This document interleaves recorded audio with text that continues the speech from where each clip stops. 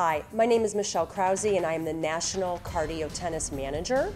Cardio tennis is heart-pumping fitness. It's an incredibly fun, calorie, aerobic, and anaerobic workout on the tennis court. It includes heart rate monitors, the agility ladder, cardio balls, which are the red, orange, and green low compression balls, and lots of fun music.